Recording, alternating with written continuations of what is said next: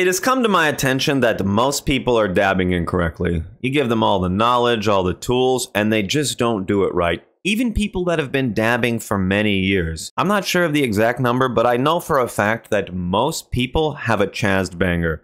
Most people's bangers are not clear quartz like when they bought it. It's some white foggy version or just like a super charred black version of the original nail that they bought. If your banger is super chazzed, what are you doing? So this is partly due to dabbing isn't easy, right? Dabbing isn't as easy as smoking. You ever smoked a pipe? You ever smoked a bong? Not very hard. You light it, it's gone. The only hard part, and I've learned this from a lot of people from smoking out of a bong, is cleaning it. Like, I don't know. I just made a video about cleaning.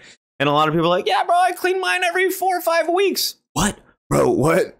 What? Anyway, this isn't about that. Dabbing isn't easy. I relate it to being somewhat of an art or something that you develop skills in over time. You don't approach a dab the same on every rig. You're going to hit it a little bit differently if you're using a quartz banger or a titanium nail or using a nectar collector or something like that. Even e-rigs have a slightly different approach, and not every rig hits the same.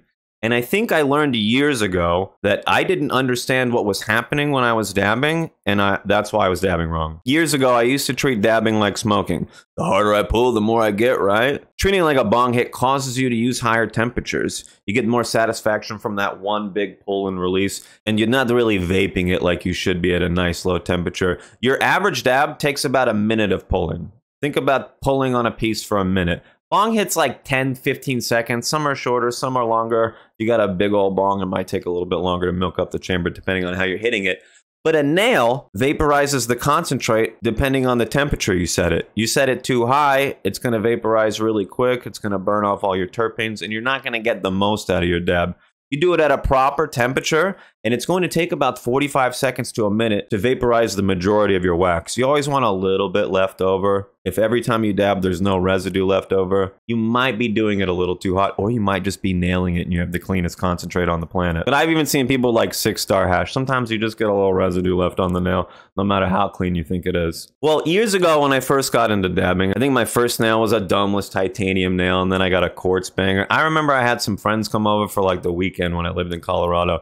Bought a brand new shiny quartz banger, and like less than 2 days, it was solid white. It went from just being super clear to being solid white, and that's because back in the day, I cleaned it how everybody cleaned it. Oh yeah, bro, you need to clean your nails? Go ahead and torch it off, bro. Just bust out the here's my cleaner right here.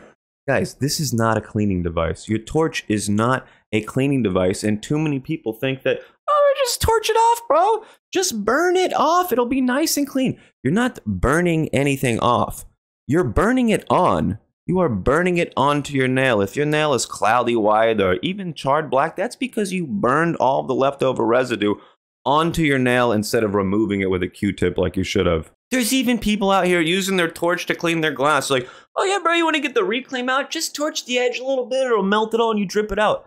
Do you know that repeatedly torching your glass is going to weaken it and just cause it to break at some point? How do I know? I've done it. I used to literally clean all of my pieces. Reclaim will build up in the stem here. You just melt it a little bit with a torch. You're like, oh, it dumps out so easy. Meanwhile, you're just weakening and weakening your glass every time you do it. The glass expands and then contracts, and then it forms little micro cracks in it. Your quartz is fine to be torched over and over and over again and won't really see as much damage if you're doing it properly.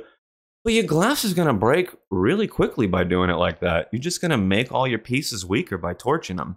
So my first quartz banger got chazzed really quick, and I don't think I learned how to dab until a few nails later. You do it wrong so many times, you try to improve. I think my dabbing ability really started picking up when I was using a honey straw or a nectar collector. You guys have seen dab straws probably. It's just a nice straw you heat up. I don't know if I have a glass one, but basically you torch the tip. This is an electronic one where the tip heats up, but you torch the tip and you pull it through.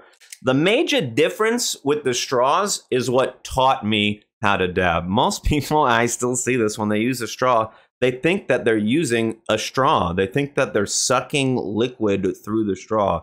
Your average person hitting a honey straw will melt the wax with the tip of the straw and then just suck up reclaim into the device where it's not hot anymore. To use a straw properly, you got to inhale so slowly. That's the dabbing way. low and slow. You don't want to pull too hard, especially with a straw, because you melt it and you suck it up. But you literally, with the tip of this, want to watch the vapor create and only pull hard enough to inhale the vapor. That's what dabbing is. It is controlling the rate at which you inhale the vapor that is produced. And most people just pull too hard, right? Nobody's pulling too soft on their dab. You pull too soft, you're just going to see vapor rising up from where your nail is. But almost nobody does that.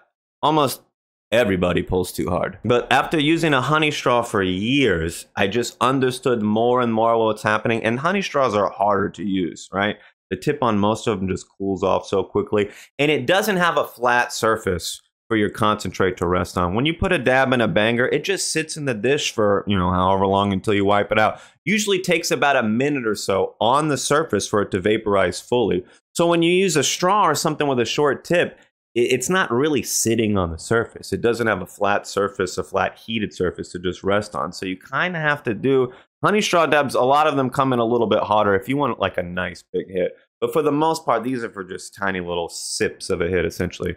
And I say sip, but literally don't drink it. Don't drink your wax. Do not drink it. If you're slurping it up, you're doing it wrong. You're sucking too hard. And bro, I showed in another video about how people suck too hard on their Puffco.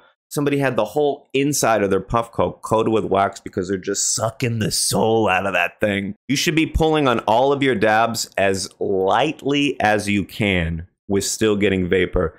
If vapor's coming out of where your nail is or where you put the wax, you're not pulling hard enough.